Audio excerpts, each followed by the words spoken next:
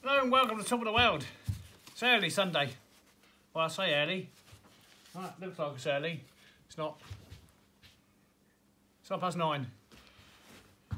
Usual routine, up at 6, take the dog out. Make coffee, deal with the chickens, feed chickens, clean chickens, all the chicken stuff. Clean the boiler, or the furnace, light the furnace. Right, so here we are. And I've just scraped the snow by the back door, made a small trail and plugged the tractor in. We've got to give the tractor some heat. So here we are outside. Right, as you can see, I'm completely blocked up and choked up. I can't get the van out. I can't get any of the empty wood stillages out. I'm just jammed. Anyway, let's go and check out what's happened outside. So I had a little clear here already this morning, just so I can get out.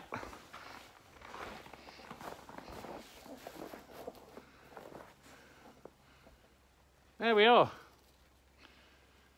Back to normal. All this weird warm weather we've had. We don't know what's gone on there.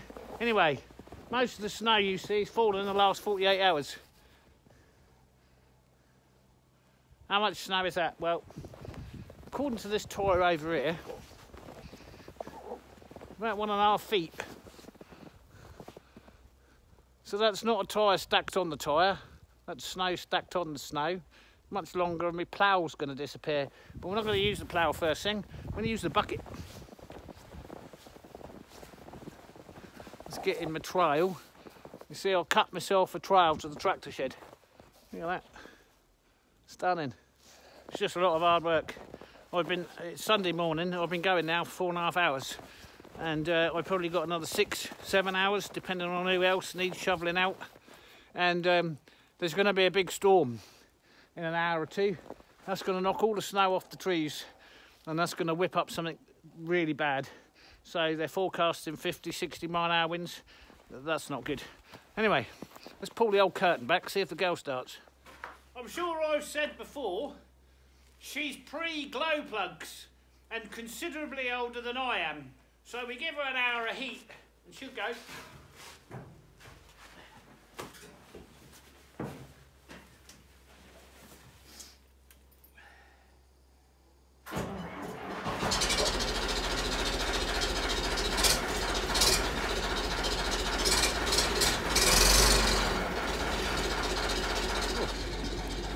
I'm in the limelight again. We give her 5 minutes to warm up and then we'll start shoveling our way out.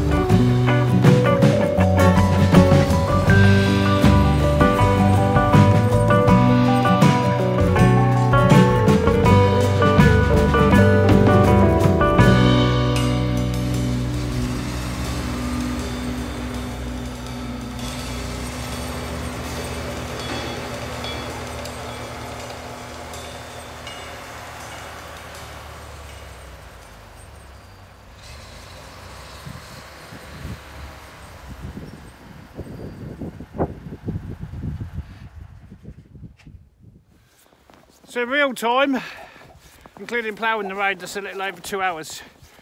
Now we're going for coffee. I'll put the bucket back on, which you've just seen. Now we're going to go to coffee, charge this device because the cold kills it, and then we've got to go and do the long forest drive up to Thomas's. Make sure that Peggy, his wife, can get to work. Right, I didn't show you ploughing Forest Road into Thomas's, my battery went. So I've had to charge it, but now they're on the third job, which is one I haven't normally had to plough. But I've got a little job to do in here, and as you can see, I ain't going to get in here with the van. So we're going to plough this today, hoping that it stops snowing and we can get in here with the van tomorrow.